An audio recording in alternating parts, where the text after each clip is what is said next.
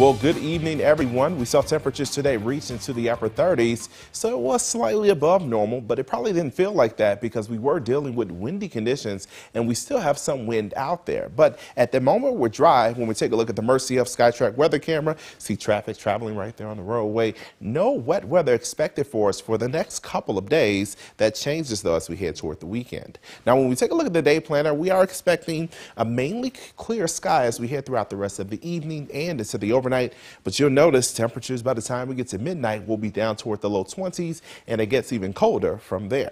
And that brings us to temperatures looking forward, because we are talking about cold conditions tonight, but it will be a cold day tomorrow. Temperatures only near 32 degrees for a high, but eventually by Friday we actually warm up and we'll see temperatures in the low 50s, well above normal for this time of year. But as we focus in on temperatures out there now, we're anywhere from the upper 20s toward the low 30s, 33 degrees in Rockford, 32 degrees in Rochelle, and also 32 degrees in Savannah. Now, the wind has been a little bit of an issue today. We've seen wind, we see wind at the moment anywhere from 11 to about 20 to 21 miles per hour, and we have seen even higher wind gusts. And so the reason why we're dealing with the breezy conditions, we have high pressure that's generally to our south. We have an area of low pressure passing to our north, along with the cold front that will sweep across our region tonight, and that is what has more or less made it windy for us today. But once we get behind that cold front, we're talking about some colder air moving in our direction.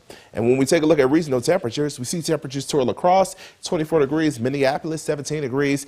These are the temperatures we are expecting as we head throughout the overnight.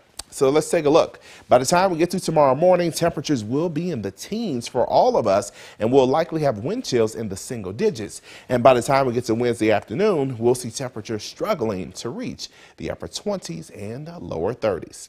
And that brings us to our upper level pattern. The reason why we're cooling off, again, we have that cold front passing through, but we have upper level winds more or less allowing for colder air to dip right across the Great Lakes.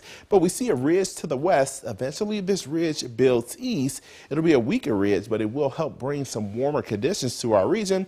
And so that's why we are talking about warming up as we head toward the end of the week into Christmas Eve and even Christmas Day.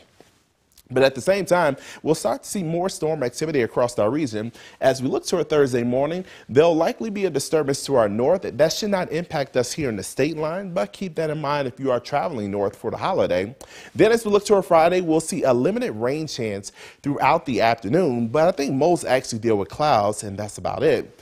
But now it looks like Christmas Day will be dealing with rain showers across our region, so be on the lookout for that. And as we talk about the Christmas forecast, we are looking at temperatures generally speaking in the low 50s Christmas Eve, upper 30s Christmas Eve night, and mid 40s Christmas Day. Tonight we're down to 16 degrees with a mainly clear sky, and the 7-day shows we're dry up until Friday and Saturday with wet weather moving in, and then we're cooling off into the weekend.